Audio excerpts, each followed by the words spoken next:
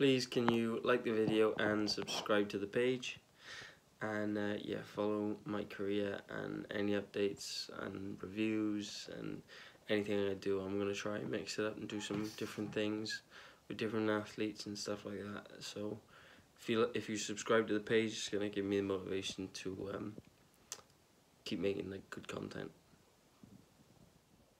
Just about to head down to St. Joe's this morning now for some sparring.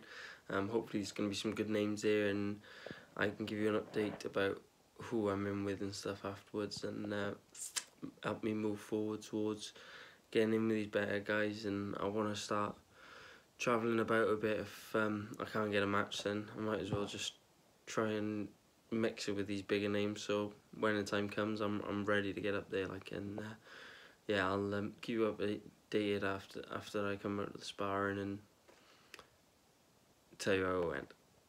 So I just got back from sparring, and there was good news and bad news. The good news was that I didn't get hit once. Bad news was they cancelled the sparring. But I still got 10 rounds of training in. It's great to train around world champions like Lee Selby. And the boys who were boxing on TV for the first time, really hungry, so it was a nice session to just be around them. I'm really enjoying training at the minute, and stepping up my sessions again towards the end of this week.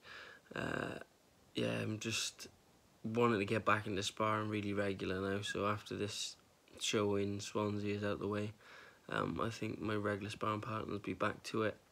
And yeah, I'm going to really push on and aim towards November.